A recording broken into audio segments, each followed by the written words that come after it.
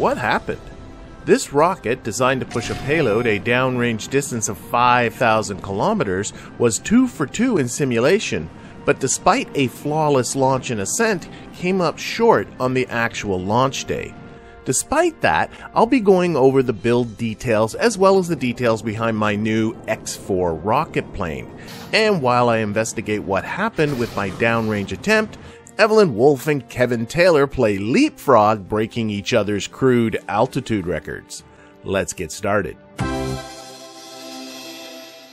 My attempts with supersonic jets last episode were a bit underwhelming, so I decided instead to put my energy towards the rocket plane contracts in the X-Plane research program. And the one I really want to do is X-Plane's high altitude, which requires me to get a crewed vessel to an altitude of 40 kilometers. The thing is, completing that contract will cause this optional experimental rocket planes contract to disappear. This one is part of a series of 3 contracts, of which I've done 1, and it requires me to get to a speed of 550 meters per second and achieve an altitude of 20 kilometers, something well within the capabilities of my X3 rocket plane. That said, I got into designing the successor of the X3, not surprisingly dubbed the X4, that would be capable of achieving the 40 kilometers in altitude. I started with my shorter X2 as I don't think this plane will need all the fuel that the X3 has. Currently, my highest rated cockpit is the X1 cockpit, which has a ceiling of only 30 kilometers. But my unlocking of the Supersonic Flight Tech node allows me to upgrade this cockpit. It took me a bit to realize that this upgrade is accessed in the R&D center. Notice well the message that says cost after credit 0. I've noticed this before on previous upgrades. I don't know how this credit system works, but the short of it is that this upgrade is costing me nothing. Either way, after the upgrade, the ceiling of this cockpit is now 75 kilometers, more than good enough. The other upgrade needed for this mission was switching the XLR-11 engine to the XLR-35-RM-1 variant. This has a lower burn time, but improved thrust and ISP, which I think I'm going to need for the higher altitude. After making just those 2 changes to the X3, I immediately gave it a test, discovering the elevators were not a fan of the higher thrust. This was fixed by doubling the mass strength multiplier from 0.3 to 0.6%. Then, on the very next test, the plane not only had no structural problems, but reached an altitude of over 50 kilometers, well over the 40 kilometers necessary for the contract. Back in the hangar, all I did was adjust the engine cowling so it would cover the bigger engine. I then went right back into simulation mode, where it again had no issues reaching altitude. The landing, however... Where's my parachute? What happened to my parachute? Why was there no parachute? Actually, the bigger issue is that I forgot to provide a forward landing gear when I replaced the cockpit. I then reapplied the settings for the drag chute, after which I discovered I have unlocked some new science for the cockpit, including high altitude flight, which requires an altitude of at least 40 kilometers and a surface speed of over 650 meters per second. There will be a brief time when those conditions are both true, so I might as well have it aboard.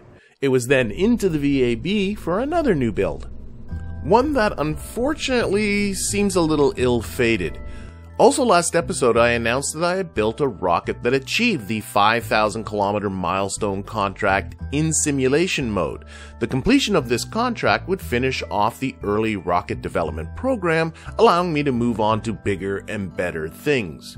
As you may know, this is a contract that's been hanging over my head for some time.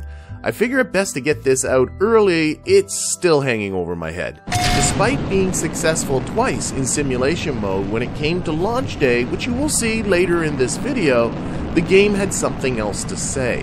That said, I'm still going to show you the build. It won't take long as it reuses some familiar components from previous missions, and I'm hoping will not require much further work to be successful. My last attempt at this was in 3 stages. The bottom and top stages were rockets you've seen a lot of, the V2 number 4 featuring the upgraded A9 engine, and an Aerospace sounding rocket pushed by the upgraded AJ10-27 motor. Between the two was a simple Aerojet SRB, which only burned for a few seconds. My plan was to stretch out the burn time of the second stage through the use of an intermediate LFO engine. And the one I chose was the Veronique, a starting tier engine that was available to me from the get-go. The Veronique was a French derivative of the V2 rocket, and it was first launched in February of 1959. As the motor wasn't as powerful as either the American A4 or the Soviet RD-100, I rather forgot about it, but I'm hoping its smaller size and mass will have it serve well as a second stage engine. I removed the tail fins from the sounding rocket as I figured by the time this engine fires, the atmosphere will be negligible. I started with a procedural decoupler between the Aerobee and the second stage, though I will eventually replace this with something lighter. Under that went a procedural tank and then the Veronique engine. The tank was set to high pressure aluminum with the shape a smooth cone, 700mm at the top and 900mm at the bottom, with a length of 2 meters, giving the Veronique a predicted burn time of 57 seconds, 12 seconds more than the rated burn time. Then, after putting on the tail fins from the Aerobee for some stability, it was ready for its first test. The starting mean time between failures is 3 minutes. What I'm really looking at is what happens to this failure chance when the runtime passes the 45-second rated burn time. Okay, 45 seconds, and I'm watching this mean time to failure. It's still staying at 3 minutes, so 50 seconds is safe. There, it's starting to go down. 55 seconds is safe. I think it's good. I burned for 60 seconds. Mean time between failure got down to 2 minutes, but I think I'm gonna live with it. I think that's good. The Aerobee requires ullage and will need to be started before the Veronique runs out of fuel.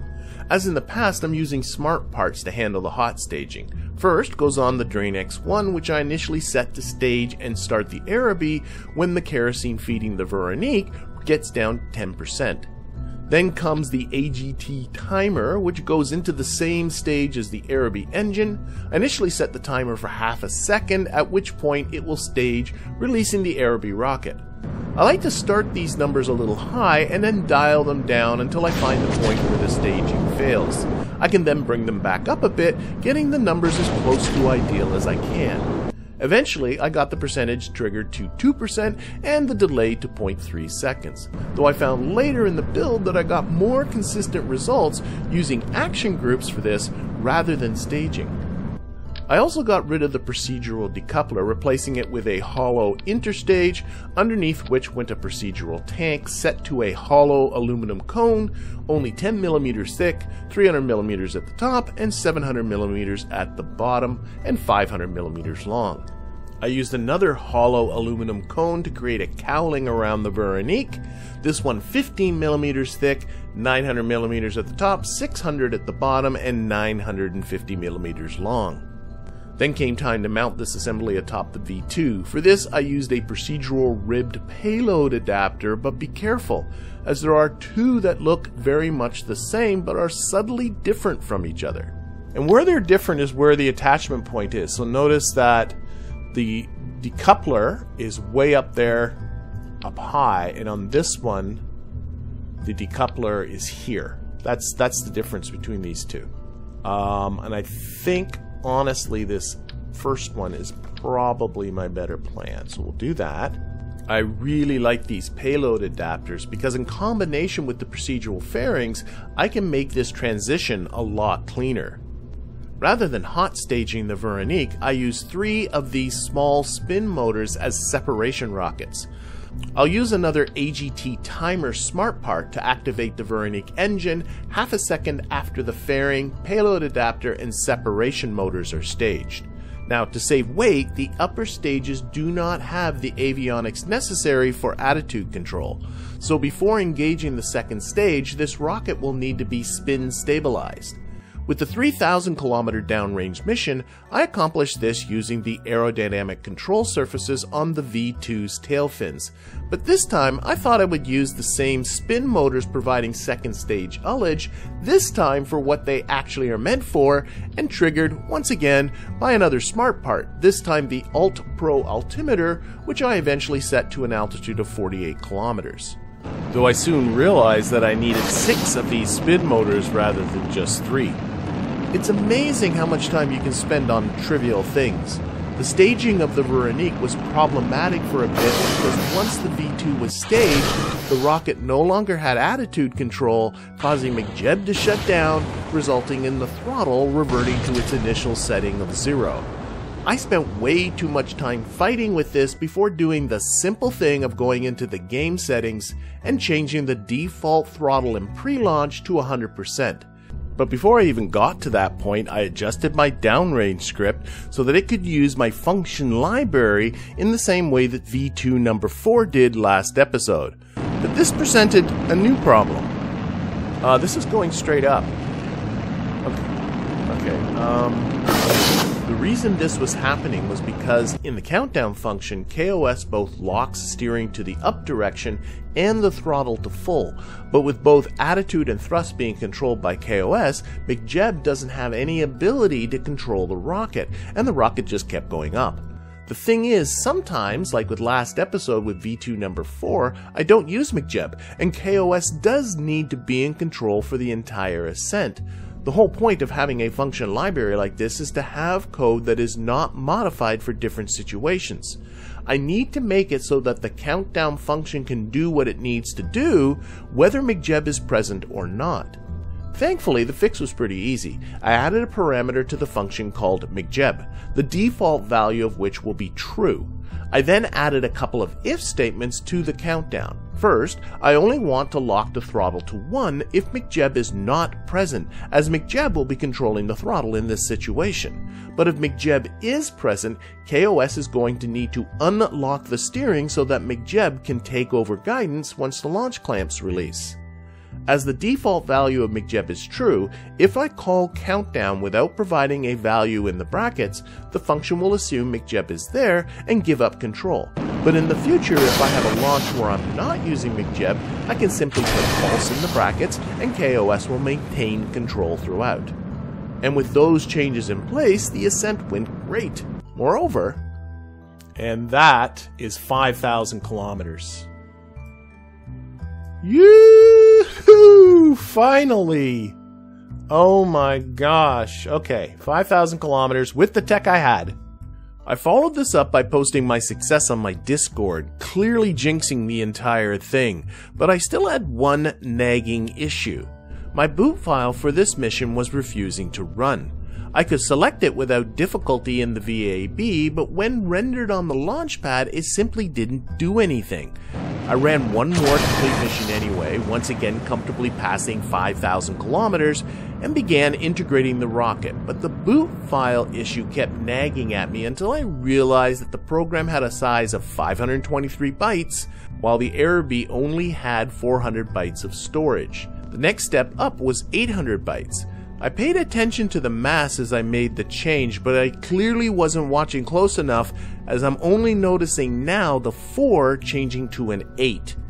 Is that extra 40 kilograms at the very top of the rocket the source of the failure? I don't know, but it is certainly worth investigating. In the meantime, after hiring 20 more researchers, bringing the total staff up to 120, Kenneth, Taylor, and the X3 rocket plane were ready for another launch.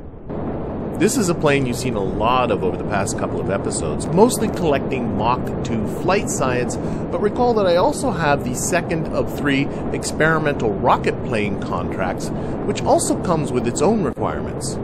So we got to reach 550 meters per second between an altitude of 10 kilometers and 20 kilometers. So I set the altitude here to be just under 20 kilometers.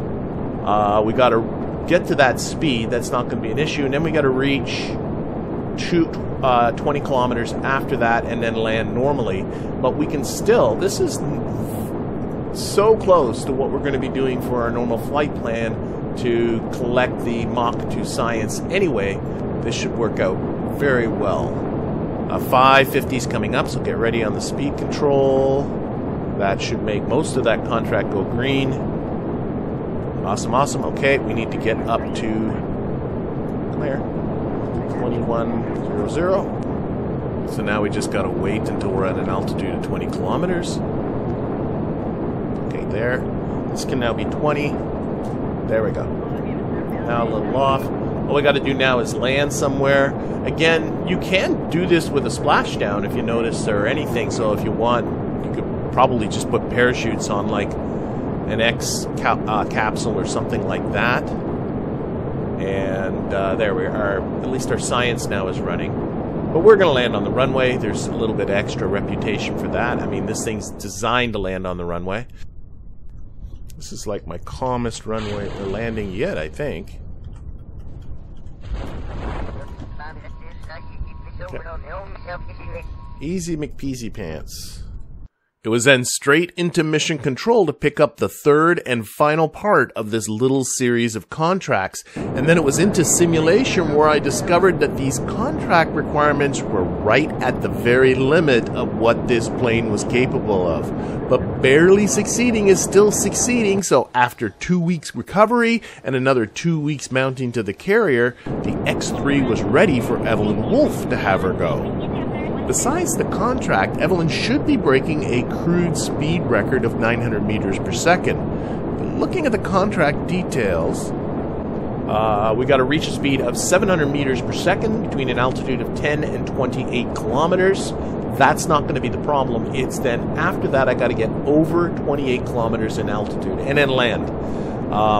That is really what the issue is. And once you get up to that high altitude, in fact, I think what I'm going to do is I'm going to reduce my rate of climb again. The teeny tiny little elevators here at the back really have trouble continuing to pitch up. It is a struggle. You can see it already happening. I'm going to put my pitch angle down to 5. That's what I found in simulation, is I was too slow getting this pitch angle down and keeping this rate of climb going up. Because what this plane needs is speed. Speed. You can see it's starting to pitch forward now. It still needs more speed. Once it gets a lot of speed, then the elevators start to do a little bit more work for us. But it needs a lot of speed. And as you see, it's happening again. We're starting to go down, but it should be able to start to pitch up again. This is what happened last time in simulation. I think we're not going down as long as I did in simulation, so that's good. We're starting to get pretty close to level again, but you can see our speed really picking up. And as that speed picks up, we get more ability to keep going up with our altitude. The other issue too is we already have used up more than half our fuel. I could increase the length of the fuel tank because it's all about, can I get to 2,800 meters on the fuel I got? Or 28 kilometers, 28,000 meters. I think things are stable, just not touching anything now. We're letting it go. You can see the speed is climbing pretty good. The altitude is climbing, but our fuel reserves are going down. This is full throttle all the way. I think we got maybe a little. We're not going to. Well, we are collecting some mock science, so but we're going to be over the speed, I think, pretty quick. It is running, so I mean there is that. Okay, 700 meters per second achieved. Now it's about the 28 kilometers. Can we do it? Come on, Evelyn. We have gone higher than any Kerbal has gone before. And we have now passed the 900 meter per second crude speed record. Awesome. I don't know what the next one is. We'll take a look at that on the way down. But right now I want to pay attention. 27 kilometers. Okay, 0.2, 0.3, 0.4, 0.5, 0.6, 0.7. Oh, we got this. We got this. 28, 29. Done. Okay, cut that throttle. Cut that throttle. Cut that throttle. Going back down. Oh, I'm low. I'm low. I'm low. I'm low. I'm low. Gear. Whoa, I'm very low. What the heck?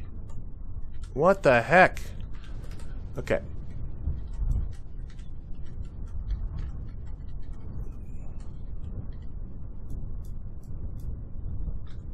Alright, I think I pulled it back, but oh my gosh. I was asleep at the switch there.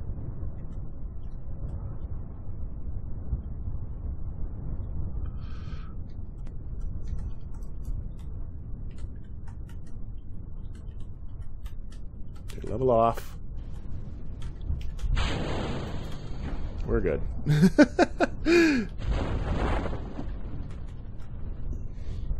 Oh, a little scary there for a moment. Just sort of like, wow, why am I so low? Okay. And bump. So there it is. The contract is complete. We got a number of contracts here. If we go, we got the crude speed record, 15 reputation for that. We have our experimental rocket planes, 32 reputation, 150 confidence for that. And the fact that we put this back on the runway is another 11 reputation. But we're not quite done with rocket planes yet. The main event is yet to come. But first, my next tech node is still 11 months from being researched. So I added an additional 20 researchers to bring the science team up to 140, which knocked off almost 2 months from that time.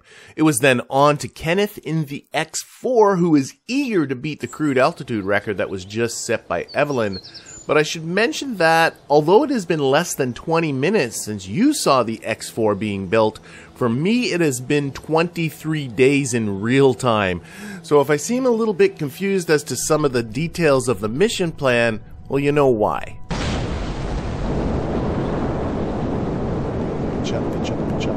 Put that max climb rate at 30 and heading at that and engage. Engage. Now this is with a much more powerful engine. This is the total upgrade here, the XLR-1. Where does it say what the but it's the RM-1 variant, which burns with much greater thrust, but it's gonna be going through the fuel quick. It's basically what we're looking at here. Okay, contracts we got 30 kilometers for our altitude, but we're gonna try and get as high as we can. Actually, why don't I level it off at 30 and see if we can break some, see what speeds this can do too. I think that's a better plan. Oh, also waypoint manager, waypoint manager, waypoint manager. There, okay. Because, do I have any, I must have put on, yeah. High altitude flight. Oh, I got a new experiment. High altitude flight. I don't know what it does. Oh my gosh, it's been too long since I built this thing. But you can see this thing building up speed. We're going to get 30. We're going to be obviously cracking. Oh no, let's put this at 40 then. 40, 42. Let's break the this altitude record here, but maybe we can break the speed record? I don't know. Let's go for that high altitude record of 40 kilometers as well. Oh, that's the... Oh my gosh, I'm getting them all mixed up. Yes, 42. Perfect. Okay, I have to get the 40 for this. Oh my god, I got this one and this one mixed up. That's what I did. Okay, we're good. We're good. We're good. But you can see, like, I'm at a pitch here of 30-degree climb rate. Again, keeping the climb rate at 30 degrees. You can see it's pitching up higher than that, and we are still accelerating. Like this rocket's a beast. So this might be the thing to try and beat those speed records and stuff too. Like there's a 30-kilometer altitude record just went by the board. That is awesome. We're looking at the 40-kilometer one. I wouldn't mind cracking this 1200. It's starting to level off now. Might be running out of fuel before all that's said and done, though. And we are running into some control issues, as you can see as well. It tries to stay locked on where the runway is. Okay. 40? Now we just need to come down. And we're not going to break the speed record. So let's put this to 300. But you can see now it's pitching down, but we have so little air, it's just basically just following the parabolic path down. Angle to the runway's 14, so that's encouraging. Let's put this to 20 for now. Hopefully it'll level off. We're not going to be doing this fella. But we did beat the 30-kilometer altitude. That's good. Now we just need to land for the 40-kilometer altitude. I really got to look at what this high altitude one is. Did we collect anything? Oh, we did. High altitude. Okay, let's give me some flaps. Actually, no flaps. No flaps. It's having enough trouble as it is. let's open up. This is what I'm looking for. Just on what's on the plane. High altitude flight. I was clearly thinking about it at the time, but it was too long ago. So high altitude flight. Let's put this at 15. Do have to watch Kenneth too. Oh, I should train Evelyn. Okay. Too many thoughts. Too many thoughts. Okay, so situations flying high. So you got to get over 40 kilometers. And that's it. So getting over 40 kilometers is the thing. And we've collected 0.3 of the 10.3 that was available for that. Okay. Oh, we're transmitting a crew report. Oh, we did a crew report. Oh my gosh, of course we did. We did a crew report over 40 kilometers. That's our first, okay, because that's our first Kerbal in high space or high atmosphere. Okay, how are we doing? How are we doing? How are we doing? We gotta slow down. Okay, this is gotten well under control now. Things are now. It's always a little sketchy, you know, when you're coming down from a new altitude and a new speed. But then you get yourself into this situation, been in this situation, you know, dozen times before in this series. So, you know, we're down to a subsonic speed. We're have a nice approach to the runway. Our altitude is something sane, you know. So now things are feeling pretty comfortable.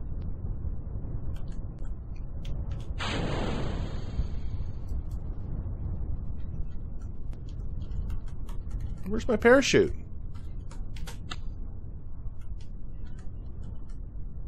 Where's my parachute? That parachute did not deploy.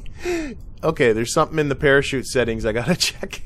The parachute is armed and did not deploy. So thankfully we landed without the parachute, so that's all fine. Contract is now complete, but that's not good. Of course, there was another build you saw earlier this episode, and as I've already mentioned, this mission didn't go quite as well. As you likely recall, the contract here is to achieve a downrange distance of 5,000 kilometers, something this rocket achieved in both of the full simulations I ran, but that was when the upper stage was 40 kilograms lighter than it is now, something I didn't notice until the editing of this very video. That said, I do have a couple of other ideas that may also improve the performance of this rocket.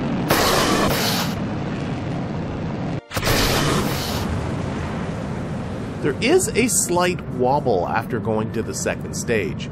Although the air is pretty thin here, perhaps a few tail fins may help stabilize this better. But I think the bigger issue may be the sheer length of the final stage. This goes all the way back to my decision to have the diameter of my very first rocket of this series be 300 millimeters. With each engine upgrade, I lengthened the tank without ever changing the diameter, simply because it makes the tank cheaper to tool. Perhaps my frugality is now coming back to haunt me. Either way, I have some simple ideas for this rocket that should have it cracking this elusive milestone soon. As well, again, only during the editing of this video, I noticed this optional X-Planes lower supersonic contract. This is actually the first of 2 contracts and only requires maintaining a speed of over 400 meters per second, something the already designed Starfighter, which I abandoned last episode, is capable of doing. Perhaps we will be seeing some supersonic jets soon after all, but that is all going to have to be for the future. In the meantime, I thank you for watching and hope to see you again next time.